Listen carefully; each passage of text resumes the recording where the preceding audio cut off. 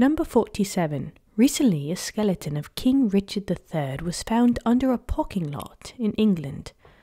Oh, how unfortunate. If tissue samples from the skeleton contained about 93.79% of the carbon-14 expected in living tissue, what year did King Richard III die? The half-life for carbon-14 is 5,730 years.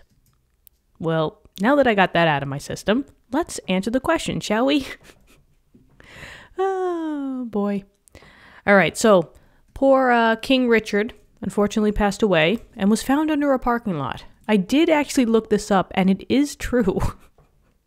So, hey, you find new things every day. But anyway, they said that basically the tissue samples from the skeleton contained about 93.79% of the carbon-14 expected in living tissue. And we want to just find out what year did King Richard III die. And the half-life for carbon-14 is 5,730 years. Okay, so we're talking about kinetics, right? Especially if they're giving us half-life values. A half-life is represented by T with a subscript of a half. This is the amount of time it takes for a sample to decompose to 50% of what it was. So if you have 100%, right, and carbon-14 is 5,730 years as a half-life, it will take 5,730 years to go from a 100% sample down to 50. And then it will take another 5,730 years to go from 50 to 25%. So it just keeps breaking your last value by half and adding a half-life to that. So in this case, carbon-14, 5,730 years. Now, there's 3 different rate laws that we need to know as far as formulas, right? There's zero-order kinetics, first order, and second order. But in order to tackle this question, we first have to find out what order does carbon-14 decay at. And, if the question was nice, it would say it explicitly somewhere in here that, hey, we're undergoing first or second or zero-order kinetics. But nothing like that in this question. So how are we going to find out? The key here lies into what is decaying. We are decaying or talking about carbon-14. If you are talking about just a single element, so any single element that decays, so if you're talking about, I don't know, nitrogen or oxygen or fluorine, right, or sodium or any other single element, uranium, right, all single elements will always abide by first order kinetics. And there is your answer. So if they don't tell you, what order you're in, chances are it's going to be first order because they're going to give you a single element to work with. So now we have to bring in all of our first order kinetic equations. There's 2, and that's these right here. So my first order equations are going to be my handy dandy half-life equation and the integrated rate law that depicts initial amounts to final amounts. But in this case, they gave us a half-life, right?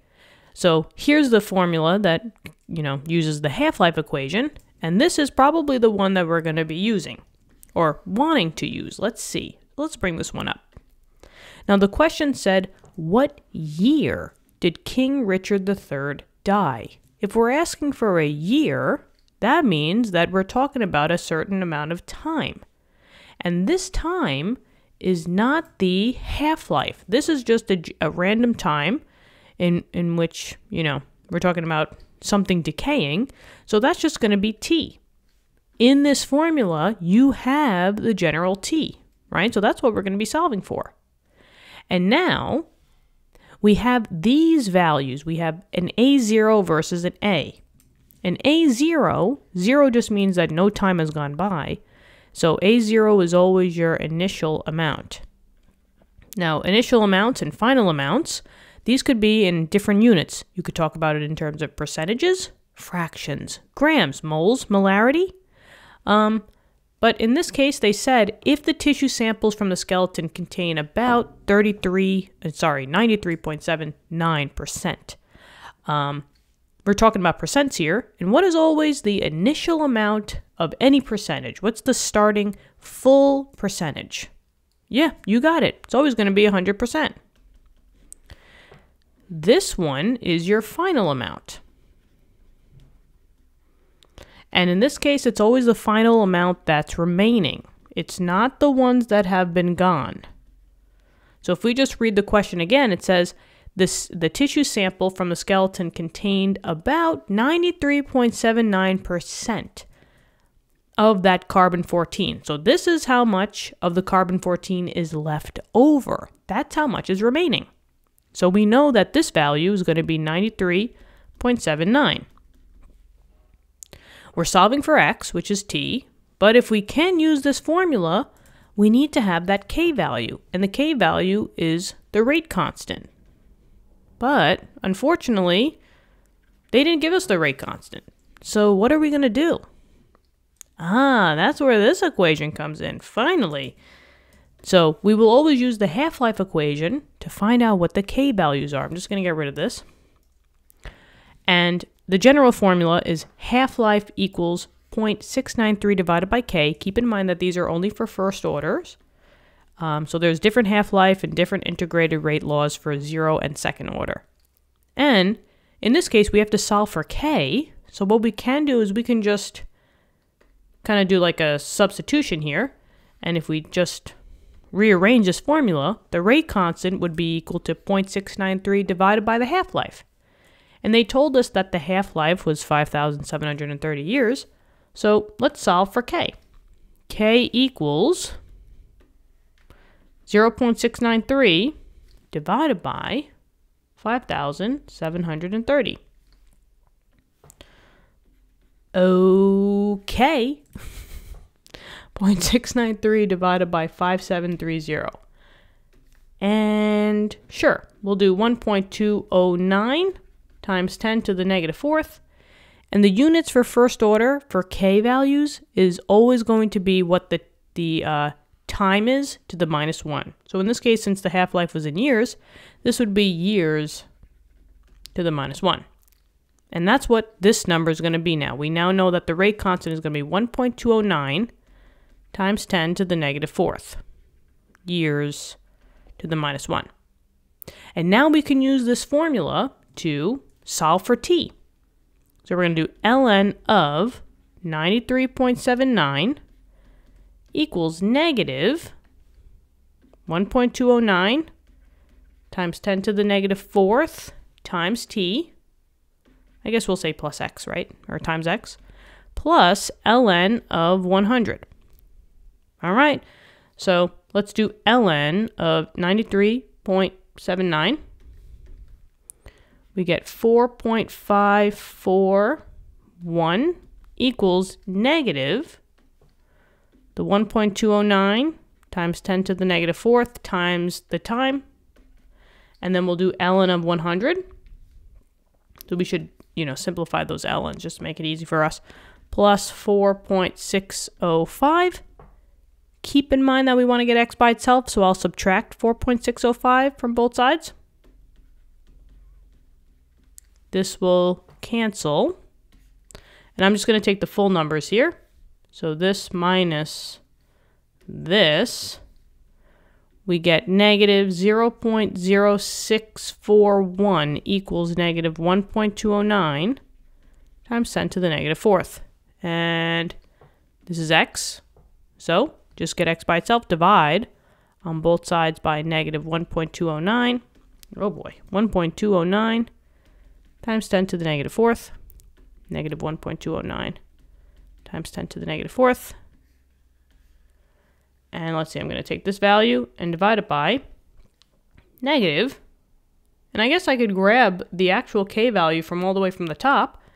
That's why I love the TI-84, because it just makes things easier, less room for error. And I'm going to press enter. And there we go. So in this case, we have x equals 530 years. Okay, so now we know that this poor King Richard III has been decaying for 530 years. But now that's not going to answer the question of what year did he die. We know that he's been decaying, so morbid, But anyway, he's been decaying for 530 years. Now, the question is, this is going to be a little bit different depending on when this question was written, right? When this question was written, maybe it was, I don't know, 2010. But in the year that I'm doing this question, the year right now is 2023. So, if we want to find out what year he actually died, we have to take the year that we're at and subtract 530 years. But just keep in mind that if this question, was written in 2010, the answer is going to be a little bit different. So for our year that we're at, 2023 minus 530, we're looking at roughly he died around 1493. And if I can, let's see here. I'm just going to do a quick little search on the best web browser ever. And, okay. His death was 1485. So his real death, maybe I'll put it down here. Real death, real RIP was 1485. So if we take 1485 plus 530, we could say that, oh wow, this question was made in 2015. So for our year that we're doing it, we're a little bit off because we're in year 2023. So just know that the real year was 1485. Anyway, hopefully this helped. Let me know in the comments. Thank you so much for viewing the video. Subscribe to the channel if you want to help us out. We're almost at 40,000 subscribers, and it's all because of you guys. Thanks so much.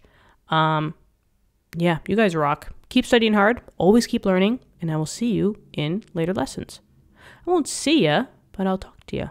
All right? Have an awesome day. Bye-bye.